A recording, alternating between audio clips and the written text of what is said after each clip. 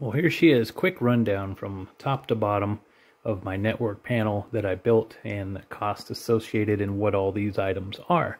So let's start with the rack itself. Rack Path 9U rack, about 110 bucks. American DJ switch. It's a nice switch actually for DJ lighting control compared to the other switches I saw online. They were really crap, and these are very sturdy, solid feel to them. Of course, Ubiquiti UniFi UDM Pro, $379.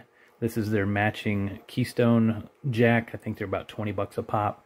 Here's a USW 24-port switch. It's PoE switch, $379. Another Keystone jack. The shelves here, got a pair of shelves for about $40, 14-inch depth. Really nice, so far so good. This is a Dahua NVR Flight Radar 24. It's my old Ubiquiti USG security gateway. Cable modem, I've already had that, of course.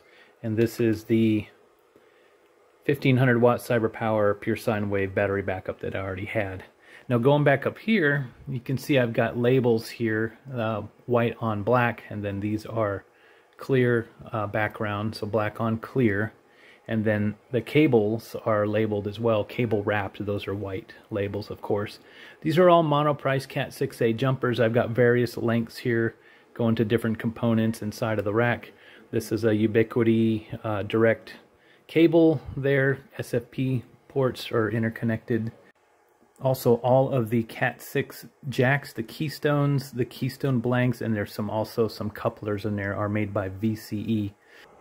And down below, this is a Legrand. It's a little plastic. You just pull the panel right off, and that's where I have the main power coming in.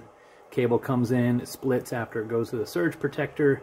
Power coming in, powered splitter, and these are all the coax feeds to the house.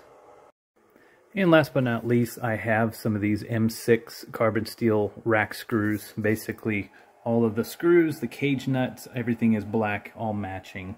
So just a little touch. And of course, there's tie wraps and wire looms and lots of Velcro involved and just lots of little tidbits that take up quite a bit of time to get this right. So total cost of this entire project, excluding the DVR and the cable modem and the battery backup, which I already had, after tax, shipping, and all that stuff, you're looking at about $1,500 for this. Was it worth it? Yeah, it needed to be done, but man, what a pain in the butt. I wish Ubiquiti was a little bit better as far as transitioning from the USG to that, or to the, upgrading, if you will. But you have to be a network engineer to understand some of the stuff that they're talking about. You have to scan the forums and click, and it's a lot of wasted time and watching videos and stuff. It's just not clear on how to upgrade, so that's one thing that they need to improve upon.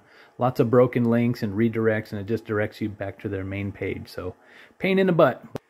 So here it is, still figuring this stuff out, trying to learn as I go, but much better compared to the mess that I had before.